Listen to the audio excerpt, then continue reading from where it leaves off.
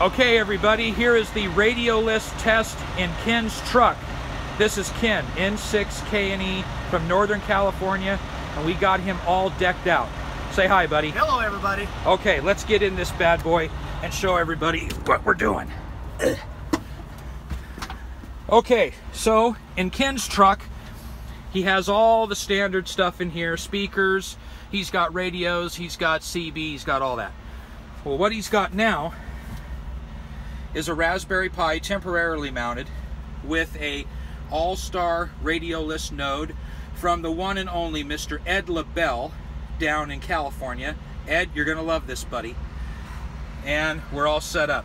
We've got the custom LED light. I changed it from red to green. So the past videos we've done, it's been red. Now it's green. Okay, cool. So then we put in an amplifier, which again is temporarily rigged. The amplifier is sitting there, all 4 green lights, very important, going to the antenna and to the access point, wherever it is in here somewhere. Corner. In the corner. Oh, there it is. There's the panel. That's a perfect spot. That'll get him going. And then he'll separate the access point and put it right here somewhere in these cubby holes, and it'll be perfect to get outdoors and also to use the amp itself. So we're mounted in the truck. There's Ken standing outside saying hi to everybody. Hello everybody. And we're gonna really see what this does in the first permanent mounted over-the-road driver's truck, and just see what's happening. For people that are interested, if you want to connect to us, 47178 is our Allstar hub that Ken will be permanently connected to.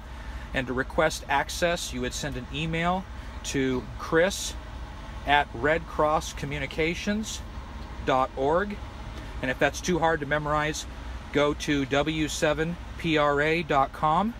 That stands for Peak Radio Association. Again, W7PRA.com.